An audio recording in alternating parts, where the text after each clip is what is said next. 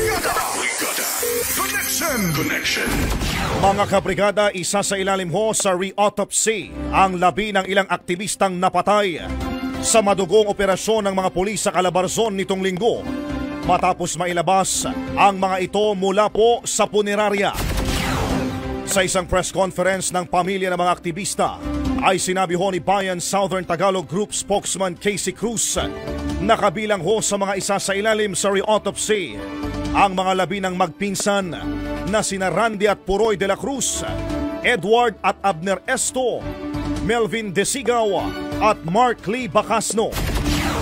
Ayon kay Cruz, anumang maging resulta ng re-autopsy ay magiging confidential sa mga pamilya at sa mga paralegal at abogado na umaalalay sa kanila.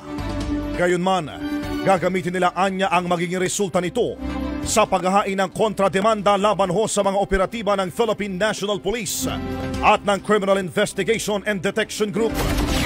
Matatandaan na isiniwalat ho ng grupong karapatan na iniutos ng mga pulis umano na huwag i-release kaagad ang mga bangkay ng 4 na aktivista mula sa punerarya dyan po sa Antipolo. Brigada.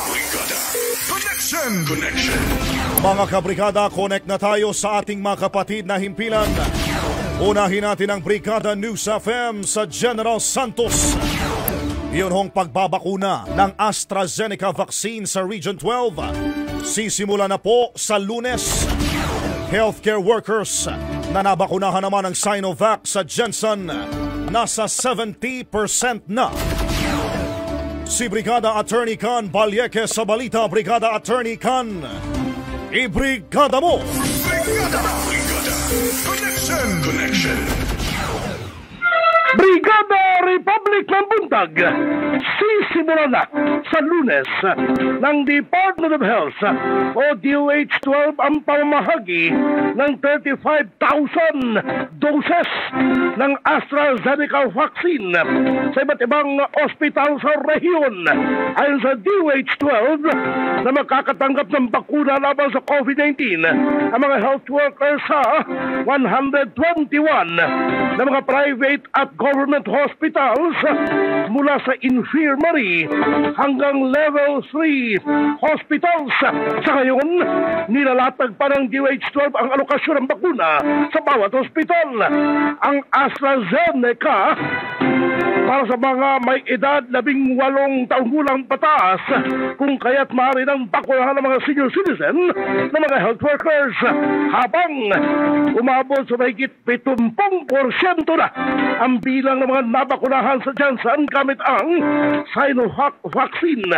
Sa pinakahuling ulat mula sa City Health Office, nagpapatuloy naman sa ikalibang araw ang pagbabakuna para sa mga nalalabi pang healthcare workers na inaasahang matatapos bukas, araw ng Linggo. Live! Gikan diri sa city, gearing to become the next Singapore, an emerging ideal investment hub of the Philippines. General Santos, Marugjasan. It is si Atty. Can sadyang mapagmahal, SM. Sana all. Ang kaliweteng hindi marunong mangaliwa. Balyeque sa 89.5. Brigada News FM at Jansan. The Music News Authority. Connection. Mula sa Jensen, connect tayo ng Cagayan de Oro. Mahigit pong 8,000 health personnel sa Northern Mindanao ang nabakunahan na po kontra COVID-19. Si Brigada Alden Bakal sa detalye niyan. Brigada Alden, ibrigada mo! Brigada. Connection. Brigada. Connection. Manahumorog man ang buong kabuntagon Pilipinas sa pangunahing balita. Aabot na sa 8,654 na mga health personnel mula sa iba't ibang hospital facilities sa Northern Mindanao ang nabakunahan na kontra COVID-19. Ayon kay Department of Health Northern Mindanao Officer in Charge Assistant Regional Director Dr. David Mendoza, na ang nasabing bilang ay mga health workers na nakatanggap na ng unang dose sa Sinovac vaccine.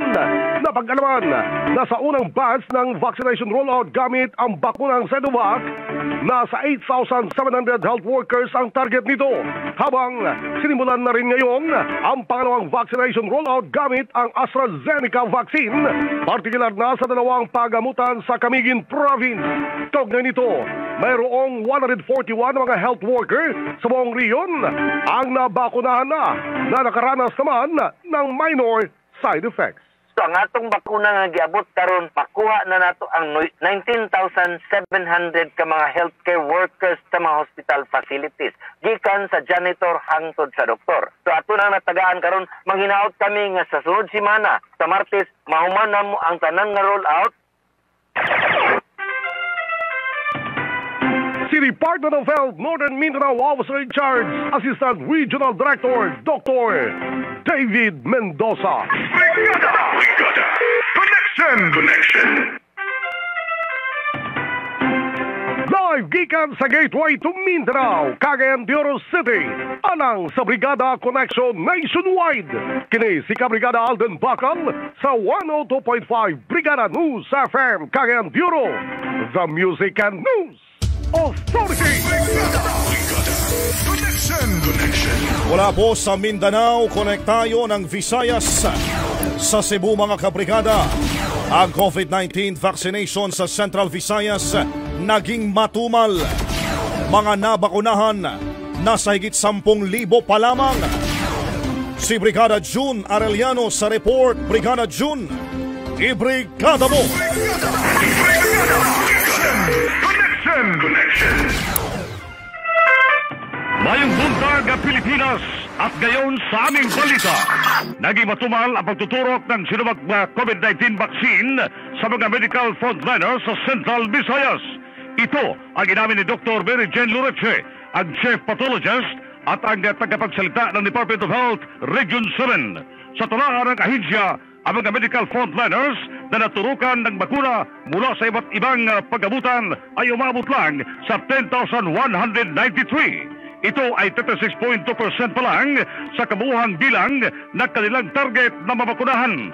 Mula sa higit 10,000 nabakunahan, 155 nito ang nakaramdam ng adverse effect, ngunit 99.9% nito ay mild lang o yung ordinaryong mararamdaman na magpapakuna tulad na pagkirot ng braso kung saan tinurok ang bakuna at pagtaas ng blood pressure. Ang Central Visayas ay nakatanggap na ng higit sa 58,000 doses ng COVID-19 vaccine sa kinabibilingan ng 28,162 doses ng Sinovac vaccine at 30,000 doses ng AstraZeneca vaccine. Samantala, mayroon ng 31 mga health facilities ang nabigyan ng COVID-19 at napagsimula na rin ng kanilang pagbabakuna sa kanilang medical health workers. Connection!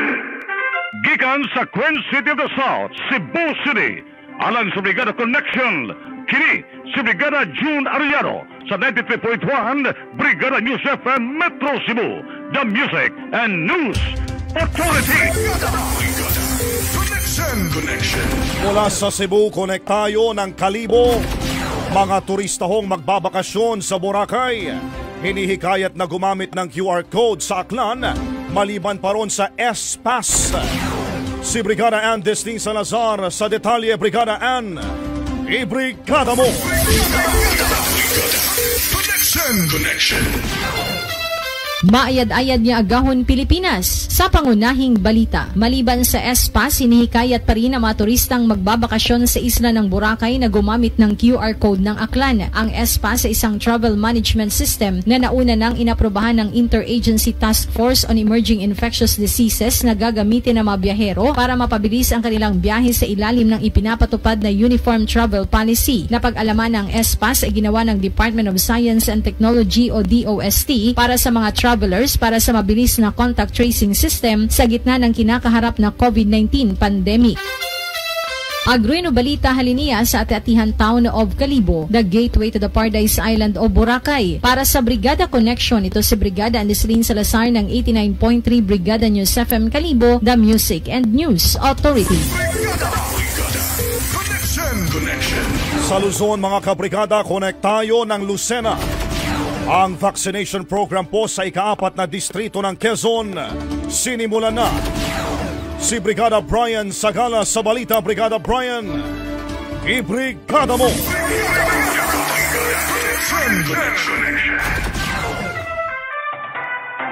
Good morning, Luzon, Visayas, and Mindanao. Nagsimula na ang symbolic vaccination program sa ika-4 na distrito ng Quezon kung saan binakunahan ang mga healthcare workers ng Magsaysay Memorial District Hospital sa bayan ng Lopez at Maria L. Eliazar General Hospital sa bayan ng Taggawayan nitong Biyernes 12 ng Marso. Personal na sinaksihan ng ceremonial vaccination ni Assistant Regional Director ng DOH Calabarzon, Dr. Paula Pasi Jonco, Health Committee Chair at Quezon 4th District Representative Angelina Helentan, Quezon Governor Danilo Suarez at Provincial DOH Office Chief Dr. Juvie Paspurino.